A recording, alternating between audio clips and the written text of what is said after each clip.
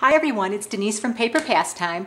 I've had a few requests to show how to assemble my mailbox cut file, so I thought I would just quickly show you that. I'm not going to embellish it or anything, just show you how it goes together.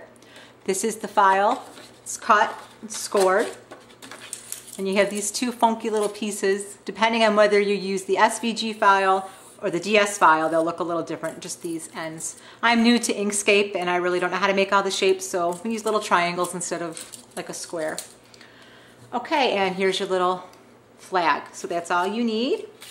Now I'm just going to use my ATG gun for this, but if you're going to use a heavy cardstock or even chipboard, definitely would recommend either sticky strip or my new favorite, which is an old thing, is the hot glue gun. That works really well.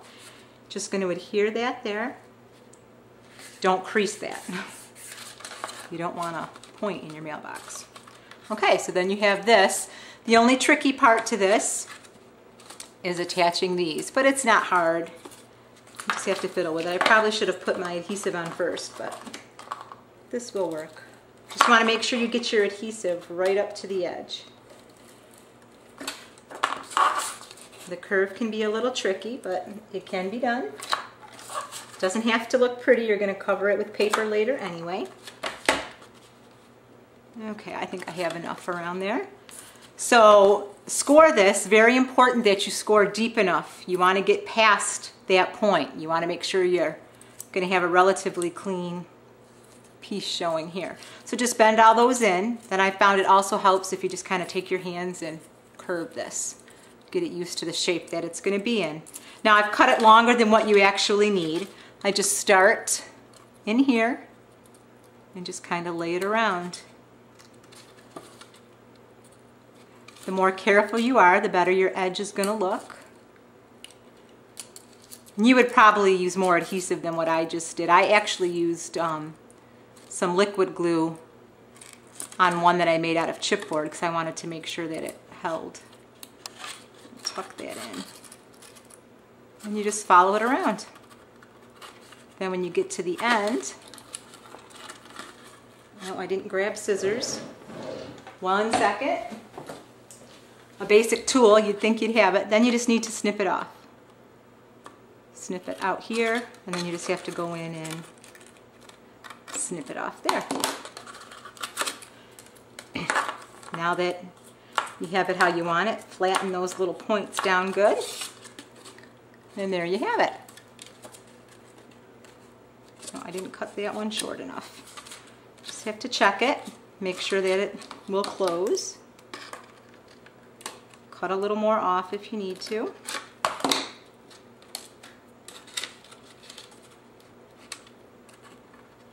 Come on, let go. There we go.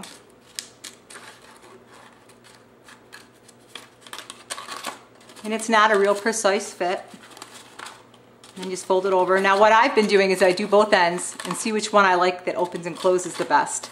And I keep that to be my movable one, and then I glue my other one down. So once again, we're going to do the same thing.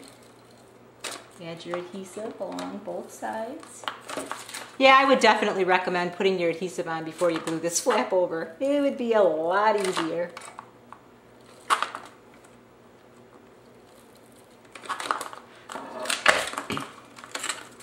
Stuck to everything. All right, I've already folded this one, got it into the shape. And once again, just going to go around that edge and follow it in.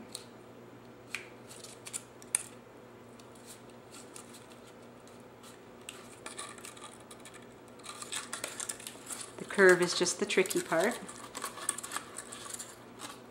Get to the inside.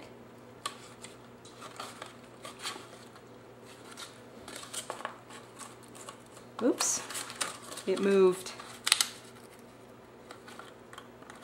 Yeah, ATG gun's probably not going to hold it good enough. Like I said, I'm just using that because it's easy for the video. I used the Scotch quick dry adhesive on mine, which held really well. I don't think I could use my glue gun to attach this part. I would burn myself. I tend to do that a lot. Anyway, okay.